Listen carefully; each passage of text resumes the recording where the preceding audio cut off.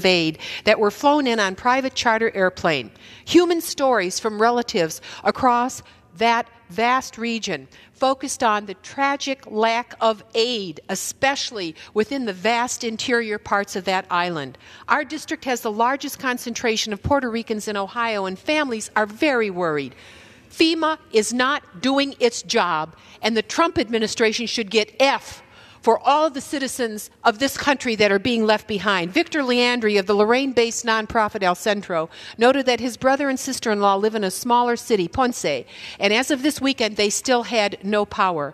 I asked consent to insert into the record a letter from a constituent's family member detailing the dire situation: no water, no electricity, no radio contact, with families' life savings destroyed, their crops, and their land as well. Time's expired. Without we objection. need to address the humanitarian crisis in Puerto Rico. What is happening there is un-American. The Trump administration better wake up and help the citizens of this country. Gentleman's time has expired.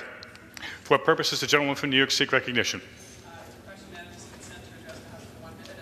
And extend my remarks. Without objection, the gentleman is recognized for 1 minute. Thank you, Mr. Speaker. I rise today to recognize an outstanding constituent and volunteer firefighter from the 22nd District, Neil Sutherland, otherwise known as Suds. Neil has been a member of the Stittville Volunteer Fire Department since 1965 and fire chief since 1998. Throughout his 53 years of dedicated fire service, Chief Sutherland